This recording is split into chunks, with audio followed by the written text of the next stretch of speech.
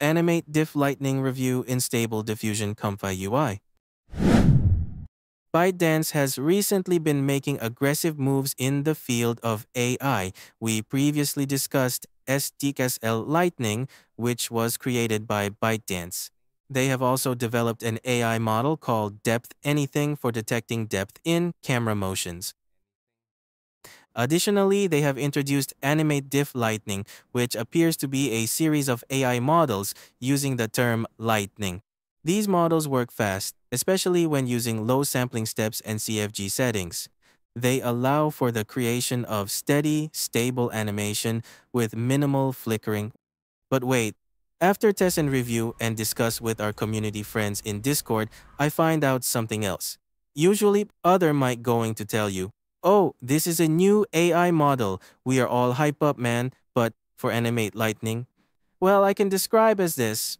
As girl in a nightclub, you saw her, she looks attractive and tell you, "Okay, one time only, quick and fast. I gonna go soon." And on the other side, Animate LCM is like a sweet girlfriend you can repeat and repeat. You spend more time, add more detail, she will show you more. I mean animation, don't get me wrong. So today I will be using these models and comparing their performance. First, let's explore the model card on the hugging face.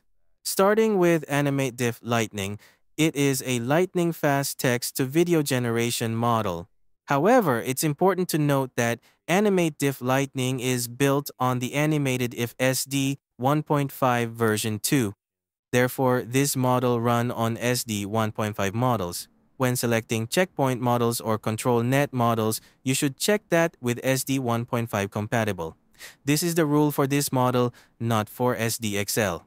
Animate Diff Lightning operates on a low sampling step, including 2-step, 4-step, and X-step processes, similar to SDXL Lightning. There is also a 1-step modeling option available for research purposes only. I believe that the 1-step Lightning may not have a significant effect on the motions or produce notable motion changes. Therefore, this time, I will try the 8-step models to test the highest sampling step model. Let's give it a try. They provide a sample demo page link on the Hugging Face platform where you can try it out. This link is specifically for text-to-videos generation. I will personally test this model in Comfy UI. Now, let's discuss the recommendations for checkpoint models. Based on their extensive research and analysis of large datasets, they have found that for realistic styles, certain field models perform well. They specifically mention that the 2-step model with 3 sampling steps produces the best results. Unfortunately, they do not provide much information about the CFGE settings, so we will have to experiment with our own CFG numbers. Additionally, they recommend using Motion LoRa, which can be found on the official Animated Diff Hugging Face page. Here's some code provided for integrating the model in Python, but we won't be using that for now. The author of Anime Lightning has created a workflow that we can test. You can import that workflow for a basic text to videos workflow. I suggest conducting a quick test using this workflow to assess the performance of the models in text to videos generation. I would like to mention how we implement the Animate Diff Motions model. The process is fairly straightforward. When we download other motions models, we simply place them in the Animated Models folder. After completing the text-to-video generation, we move on to the exciting part, video-to-video generation. Now, they have also created an open post workflow, but I personally have my own workflow. As many of you know, I have worked on various video-to-video workflows, experimenting with different versions and styles. Hence, I have been using my own workflow, which involves open pose and more. We will explore that workflow later because, honestly, the provided one seems quite messy to me. I prefer a more organized approach. We will test this model with the full versions of my Flickr-free animated video-to-video workflow that I have created. Let's get started. To begin, I downloaded all the necessary files for these videos. Firstly, the Animated Lightning 8-step in Comfy UI, which includes the saved tensor files. Additionally, we need the motions model. Now, pay close attention to this step. Please refrain from asking me about this after I finish the videos and return. Instead, refer back to these instructions. Now, navigate to the files and go to the Comfy UI folders. Click on the specified file. This will download the workflow files, specifically the JSON file for the Animated Lightning video-to-video OpenPose workflow. Please note that this JSON file is for the typical text-to-video workflow. It is essential not to confuse it with the AI model files, such as the motions model mentioned earlier. The motions model should be saved as the specified saved tensor files. If you are using Comfy UI, ensure that you download the correct version of Animated Diff Lightning labeled for Comfy UI. It's crucial to pay attention to these details to avoid downloading unnecessary files or encountering issues. I have already downloaded the required files, and they are located here. Next, I have the animated sample available here, which is obtained from the model cart as well. You can try it out. All these links are accessible on the model card page. I also have their workflow, which we can test. So the first thing I'll be testing is the text to videos workflow. Then we'll move on to the videos to videos open post. We'll see if this messy kind of custom notes approach is acceptable or not. If not, I will modify my workflow that I created specifically for using OpenPost only, a lightweight workflow. To begin, we need to locate the motion files in Comfy UI. I currently have Comfy UI open here, and in my version of Custom Notes, I locate the Motions model in the Custom Notes folder. Let's find it. Wow, I have quite a lot of files here. I'll take some time to find my Animated Diff Evolve model. Once located, I need to place the Motions model in this folder. That's how I prefer to do it. Some people download a fresh new setup of Comfy UI and place the Motions model directly in the Models subfolder of Animated Models with the latest versions of Animated Evolve. However, I don't use this approach. I stick to the old way, the legacy way, of placing it inside the Custom Notes folder here. Both methods work, so it doesn't really matter. Now, let's navigate to the Config UI and try this out. We have the text-to-videos workflow right here. By default, this workflow is set to use the 4 sampling step Comfy UI Motions model. Let's refresh this page and we should see the X step option here. Hopefully, we can find my X step option right here. Animated Lightning 8-step in Comfy UI. This is the one we'll be testing in this video. In the animated loader section, they load the sampling step. We can use absolute reality or we can choose other options. Let's go for SD 1.5 and select realism style checkpoint model, as they recommend it in the documentation. Yes, so we can try using this option instead of realistic visions. As you can see, my videos always use realistic visions, which can be a bit boring for you guys. Let's switch to something else and give it a try.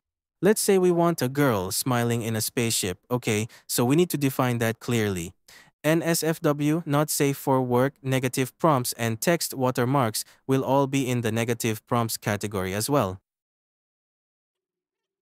It seems they recommend using SGM uniform as the scheduler, so we should follow that recommendation for the first time. Now, let's look at the steps.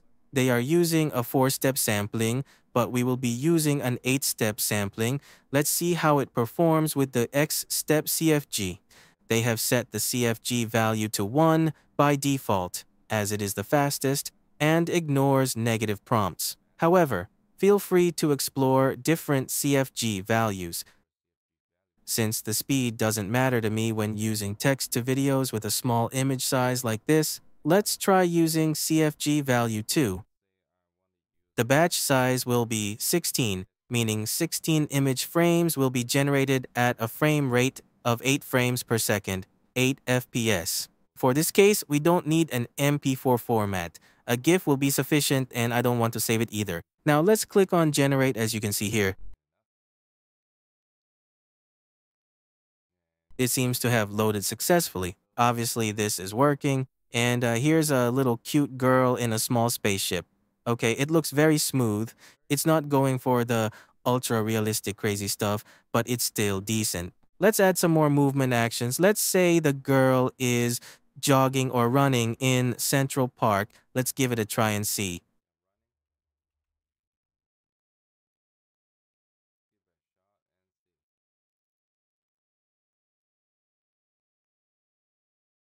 Okay, yeah, this is what I've been talking about when comparing animated diff with SVD, stable videos diffusions. SVD cannot always generate realistic body movements like the legs actually moving. SVD mainly focuses on camera panning motions. We discussed this in our Discord group and communities.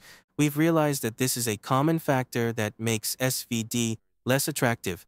The lack of realistic body movements is the main reason. Animated diff, on the other hand, provides better results even with a very low sampling step. We are still able to show character actions where the legs are actually running without any blur or twisting, avoiding deformation. Yeah, it looks pretty smooth even at low resolutions. When you zoom out like this, it still looks good. We can try the other workflow. Actually, this one is very beginner friendly in Comfy UI, so let's give it a try. Alright, let's try using this one as well. I have the real cartoon 3D model here. Actually, I can use this one. It's right here. And then we have the DW post. Of course, that's a good choice from them. They are using this in their combined videos. Actually, we don't need the video combined option from our DW post, so I'll turn that off. The safe option for frame rate is 16. Okay. Now let's choose some videos here. Let's find a demo and try it. Okay. Actually, I found the previous demo videos in SDXL Lightning where I created a videos to videos workflow using SDXL Lightning, and this is the same source video from there, the girl walking upstairs motion. Let's try this one. And for demo purposes, I'm just going to do 80 frame captures. It loads faster. I'm not going to create the whole length of this video. And it looks like we don't need to configure anything here. But one thing I noticed is that when we're using the sampling settings, even in SDXL Lightning and now in Animate Lightning, they both use the free noise type, so be aware of that. If you're creating a new workflow, follow these rules first, and then you can try other things later. Now, let's look at their default text prompt. A beautiful girl dancing with long pink hair, blah blah blah. Since my video is about a girl walking upstairs, I'll change it to a beautiful girl walking upstairs. Let's give her purple hair and a black dress and tall buildings in the background. That sounds good. So we'll use this prompt and let's try it with the case sampler. We're using the X-step model, so we'll change that. Yeah, it seems that the only good options for the sampler are Irula, and the scheduler is SGM Uniform. Those are the recommended settings they have defined for these models. So let's choose our models and we can start. So X step is selected and it's good to go. Let's also check the open post. We have that as well. Everything looks good. I don't need to save the result here. Let's click and run. We can check the command prompts and it starts loading in the Yoho detector for post processing. That's going to be very fast. And we have the DW open post right here looking good. Wow, it's really fast. It jumps to the sampler in just 1 or 2 seconds. The model has already started here. It looks like this one is really fast. It's even faster than Element LCM, even though I set it to 8 steps. Previously, I usually set Animate LCM to 6 steps, but the loading speed is not faster than this one. I would say Animate Diff Lightning is faster than Animate LCM. Yeah, and I usually test the frame low cap in the 80s. So there will be 80 images generated in the case sampler. Actually, that means it's pretty cool. One thing I realized is that they have the VAA decode batch, which is going to be 4 per batch, and that looks very cool. Yeah, not bad for one sample. For one case sampler to generate something like that is not bad at all. These are not realistic styles, guys. Remember, I am using this ref animate, so these are like cartoon animate styles for these videos, and they look very good. Like X step, What do you expect with one case sampler? It generates X step with this and only using debut post without anything else. The motions are created really smoothly. Well done. The legs and hips of the characters are actually turning from behind and going to the front. So yeah, these are very good models. So far we need to check and test more. Let's go for CFG higher. Actually, let's go to CFG2 and let's do some negative prompts like text, watermarks, NSFW, something like that.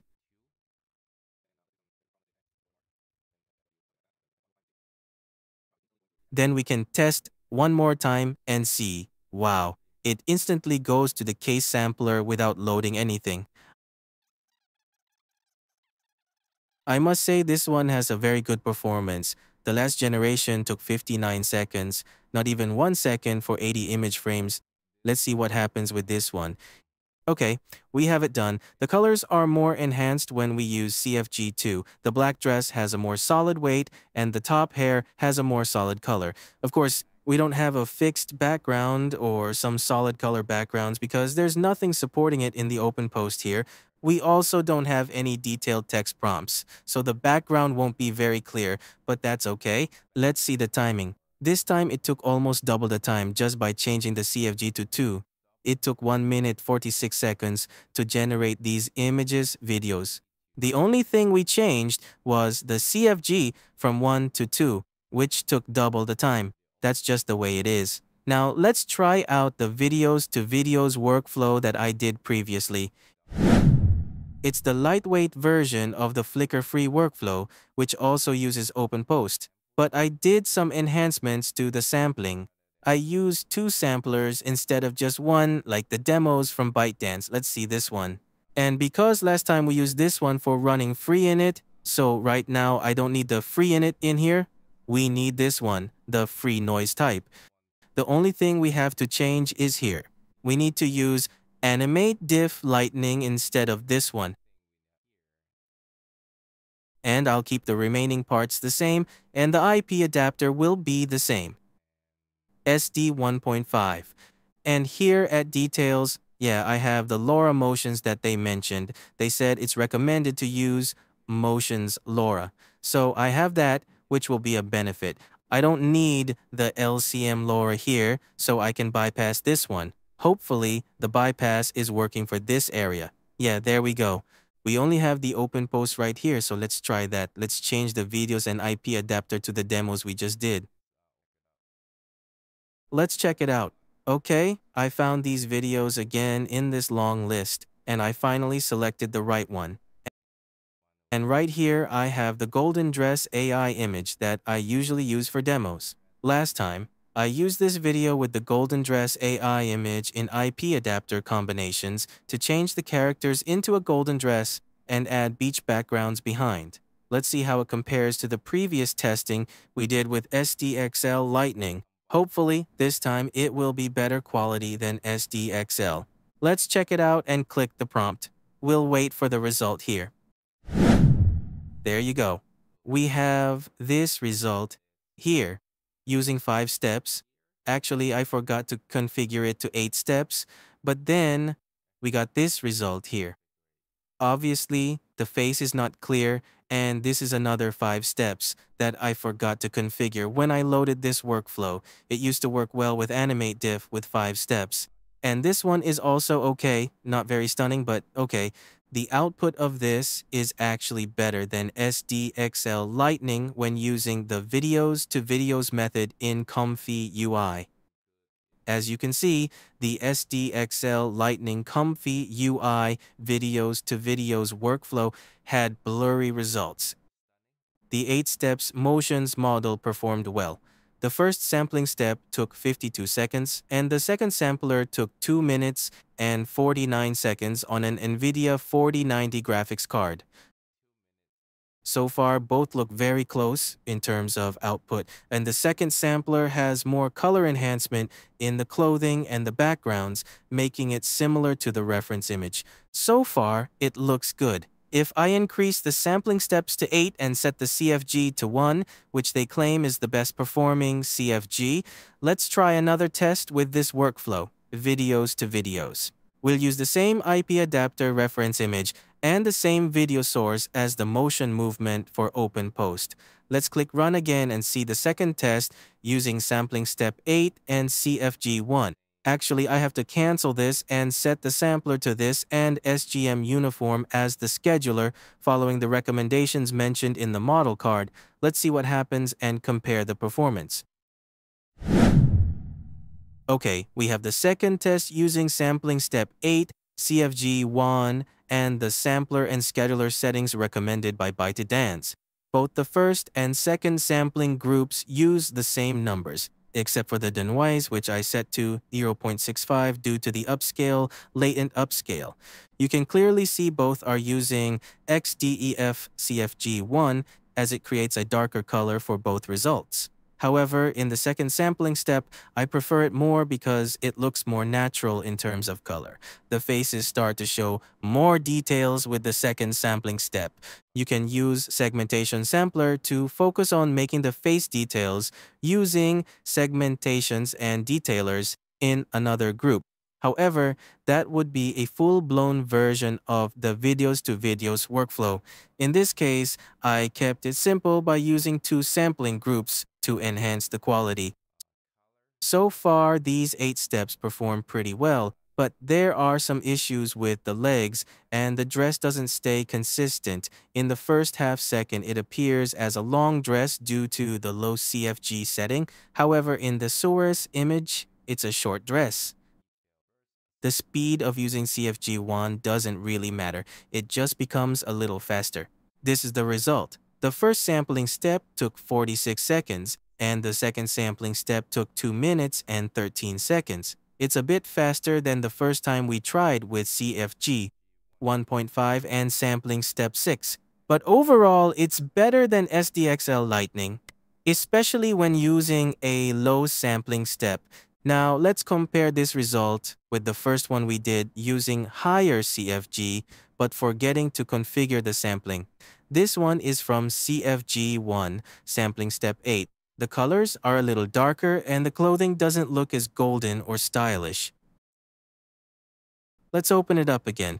This one is, well, the colors aren't really bright or sharp to me, but if I use CFG 1.5 with sampling step 6, this one actually looks better. This is the first test I did in the second sampling group. The colors are brighter and there's some lightning effect, like sunlight shining from the top. It looks a bit better with more detail and more animations happening in the backgrounds. So we are going to try out the videos to videos full workflow versions of the animated. The one that I created, and this one I am going to use 3 control nets, DeathMap, DW Post, and Animate Control Net. And then I'm going to choose another image for IP adapter here. So this time I'm going to use this cosplay for the Japanese animate character. And also we are going to use this concert stage as the background. Let's hide this one because we don't need to do face swap at this moment and we don't do upscaling. So the main purpose of this video is to test the sampling performance and also the detail segmentation detailers and how it's going to look using Animate Lightning. So in here, the LoRa loader for Animate LCM, we are going to change that as well later. So first of all, we need to change the frame, the image frames. Let's set it to 60 just for demo purposes. And let's try not starting from the beginning. We need to start in the middle of this video and see how it goes. So again, this is generation for Animate LCM. So first, I'm going to generate one with Animate LCM. Now this is in 1 minute 2 seconds. And this is how it performs using Animate LCM.